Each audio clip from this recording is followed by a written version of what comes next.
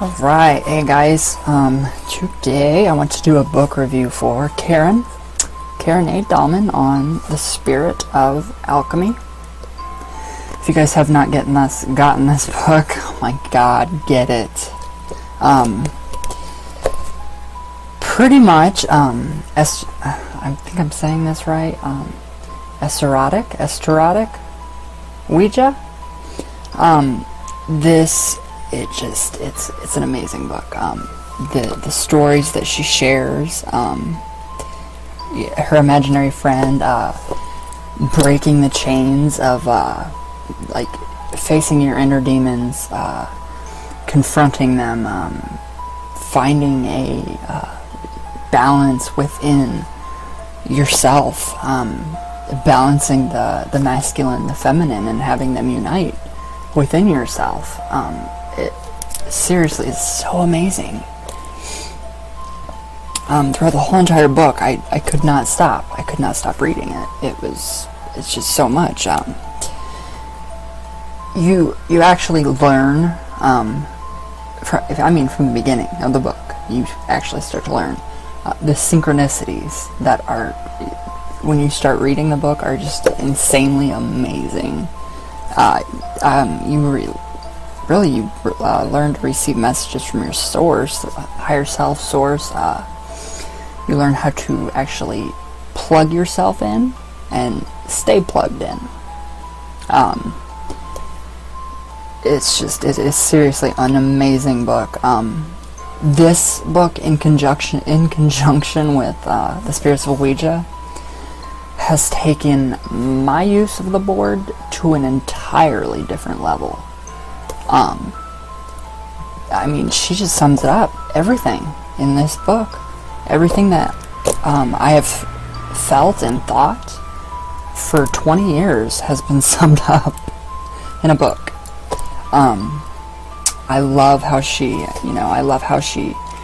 talks about how you have to go, in the underworld. The underworld, the inner world, face your demons, transmute all that into the positive. For example, she gives oh my god, there's just so much that I could go on about, but she gives examples of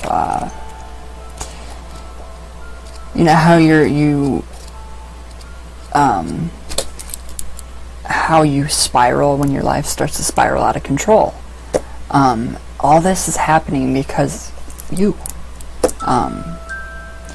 The main thing in this book, though, is what I found for my own spiritual personal growth.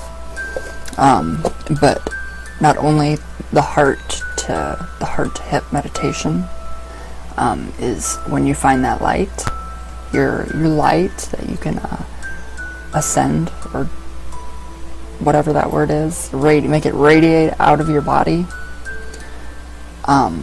It's phenomenal. That is just, it's incredible. She has so many different stories about people being healed from the Ouija. It is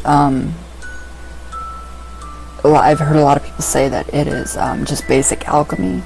I do agree, but I don't, because this takes you, it takes you so freaking further.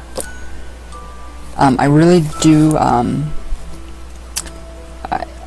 the nature of creation, illusions, her chapter on nature of evil, it's seriously fantastic. When you really think about it, like Lucifer, really think about Lucifer, Azazel, Venus. She goes into Venus in this book, and it's just phenomenal.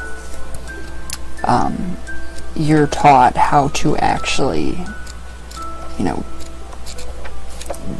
get what you want out of life, manifest your desires through this book, through say you have a bad situation that's going on in your life, instead of, and you know, if it's not, you know, you can't remove yourself physically from the situation, you get to go inside yourself and think, okay, what am I doing?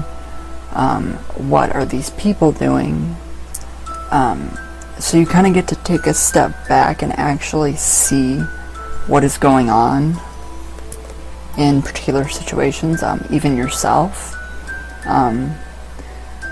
When you actually take a minute and just relax, meditate, and ask yourself, okay, say you are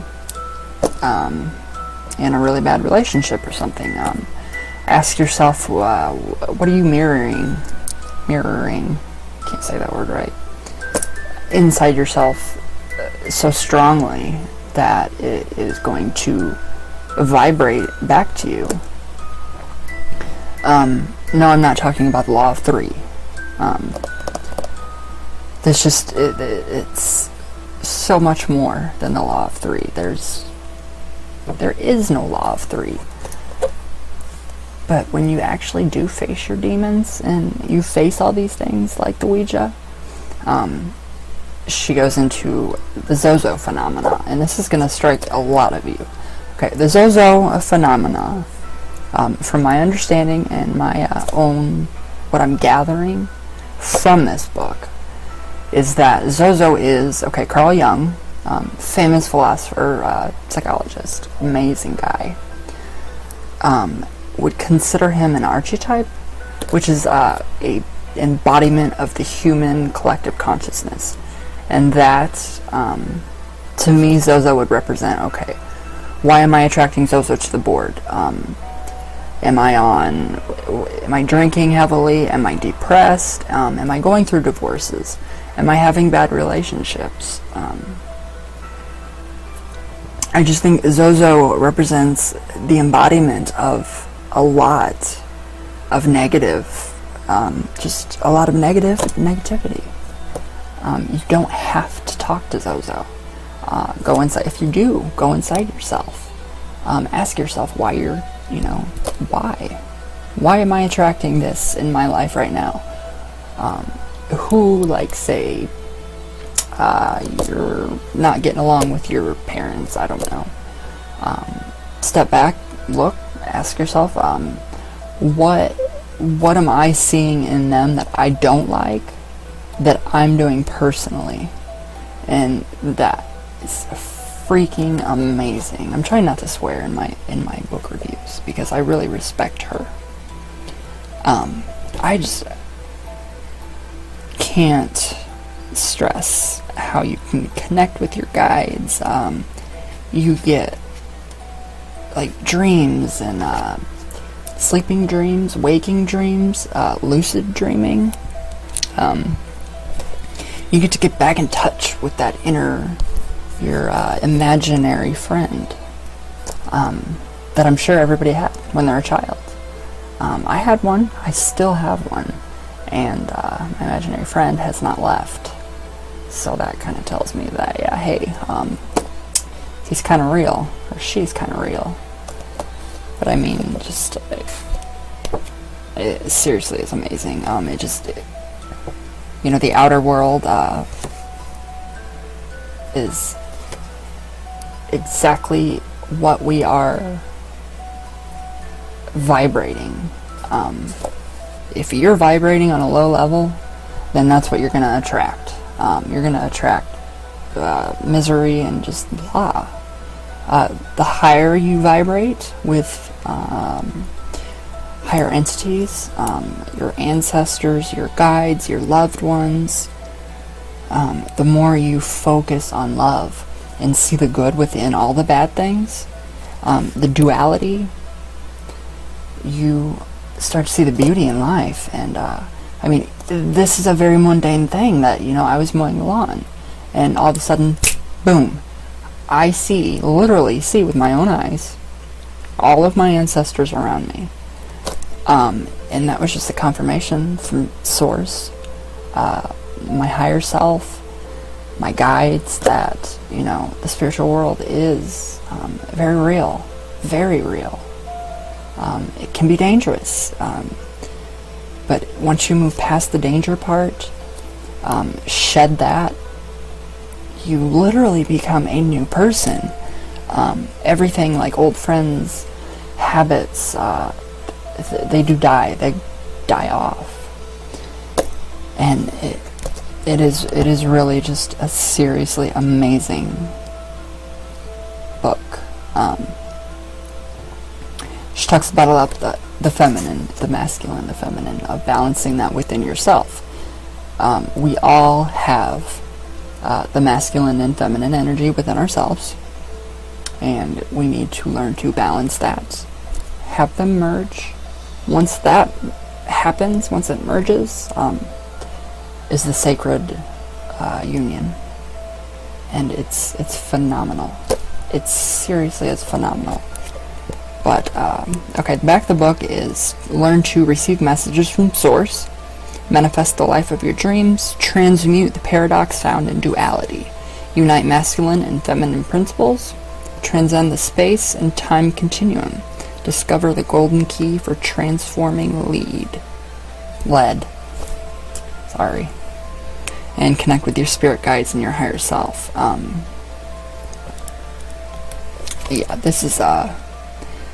this took me just to another level with the Ouija. God, esoteric Ouija? Is that what I want to say? Okay, I think it's esoteric. It is fantastic. And really, I find myself going back to this book daily. It just, find it, open it up and turn to a page. And it kind of fits and suits everything that, you're going through. The synchronicities that I have experienced are amazing. Since this book, I've learned to talk to dolphins, cats, dogs, my higher self. It's really good. She touches on some a very sad story that I can relate with, because her friend had fibromyalgia, and the doctors always, if they can't diagnose you, then you have this, you have that, you have ADD, you have fibromyalgia. My fibromyalgia has not been acting up at all. I've asked for healing through the board. It's amazing. I do want to. It's the law of attraction, but it's not. Think about it and wait. No, you have to think about it. Get it in your mind. Intent. Think about what you want. Think about that amazing life that you want. What do you want to do? What do you want to be? And just let it happen. Make it happen. Confronting all your fears, your demons. And I really, really like the part where she talks about, and this is funny because when you send an email and it comes back to you and it says mail failure, you get a daemon. So if you look inside a demon to find the daemon, I love that. After I read that section in the book, I'm like, oh my god, it all makes sense. But really, just balancing that feminine masculine, and it's still, I'm nowhere near what Karen is,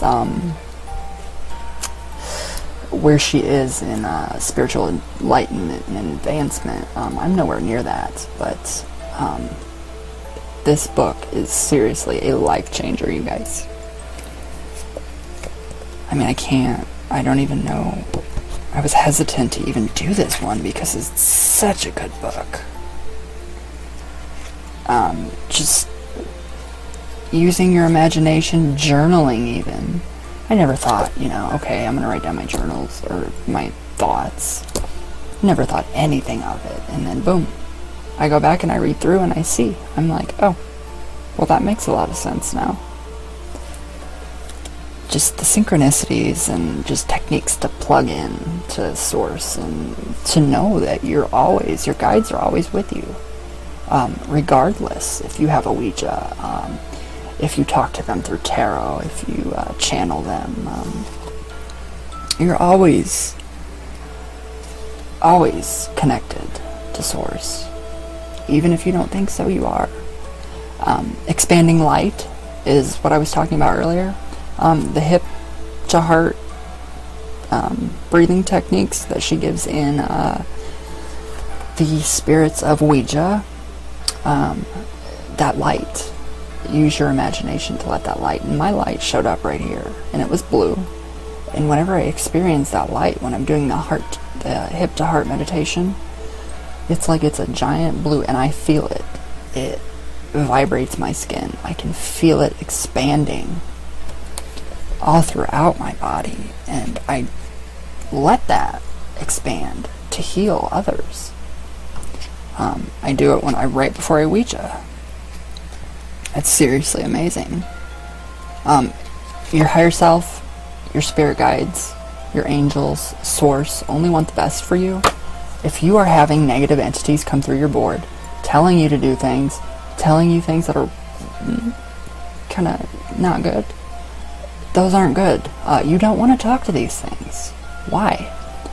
When you can talk to, God, sentient beings that are alive. You can talk to dolphins, cats, dogs. I've talked to my dog now, and it's like we have a better connection, a better relationship. I look at him and I can kind of tell, okay, this is what's going on. And it's simply, seriously amazing. The sacred marriage, which is, I kind of see a what am I trying to say? A synchronicity, parallel with the sacred marriage and the Great Rite. That's kind of what I'm comparing that with. It all coincides, all of it. Union by the oracle, union by dream. It's so amazing. She goes into the Christ consciousness, God consciousness. We all have that divine spark within us to create our lives. We have the power of appreciation, techniques to neutralize. What are you appreciative for? Well, for one, I'm appreciative for Karen. For making, literally my life was good, but I've never ever expected it to be this good. The power of appreciation, transmuting the paradox, it's seriously amazing. You get taught how to reclaim the imaginal realm in your head, and it takes you back to childhood. It really does. The sacred heart, the sacred bone, reclaiming the feminine principle. It is just everything in this book is fantastic. But there was one thing in here, and I'm not finding it right now. Her friend had, I told you her friend had fibromyalgia. I had a really, really cool experience with a woman when I was very young. She came into my life out of nowhere. This is when the internet first came out, so we had dial-up, guys. We didn't have cell phones. We didn't have any of that good stuff now. This is when, this woman came into my life like Karen's friend came into hers, Juanita. And mine was Anne. And it's sad because Juanita gave Karen the gifts of the goddess. You have to read the book to find that out. But in that chapter, though, in that section, I was kind of correlating and just thinking, you know, how is this pertaining to my life? And boom, all of a sudden I remembered that, you know, I had a great friend, a teacher, that was teaching me witchcraft back when I was like 10, 11, 12. She had sent me a book, and I never ever heard from her again. She did pass from cancer, so, but I mean, it's healing. It's very healing. So with this book, I have learned to balance. The feminine in me rules more, but again, I have the masculine, so it's a work in progress to kind of balance these inside yourself. But it's amazing once you connect with that source, and no source is not going away. Know your spirit guides, your angels, they're not going anywhere. They all want the best for you, and that's it. Once you can actually start to stop, look around in a negative situation, find the good within that negative situation, you can start to transform your entire life. You can live that life you want. It's not going to come by magic, but it's going to happen. But you have to make it happen. So it's not this whole the secret deal. No, not at all. This goes way beyond, way beyond. But I cannot stress enough to people that are commenting on wanting to talk to Zozo. Why? Do you want to, like, be down there when you can be up here vibrating? And it's almost like a natural, I don't want to say high, because I think that word is kind of degrading, and it doesn't describe what Karen teaches. Empowered. We talked about that too. Thank you, Karen. Empowered is the best word to describe what I've gotten from this book. It's just, it's seriously amazing. So I highly recommend, get the book. Get the book. Read the book. A lot of people, you know, get the books, read the books, and then just, you know, okay, I'm done with it. This is a lifelong journey, and it's fantastic. So, I think I've covered, pants are not doing right. I think I've actually covered everything I want to cover from the book. So yeah, you can see right there, just, it's amazing. It seriously is. It really is.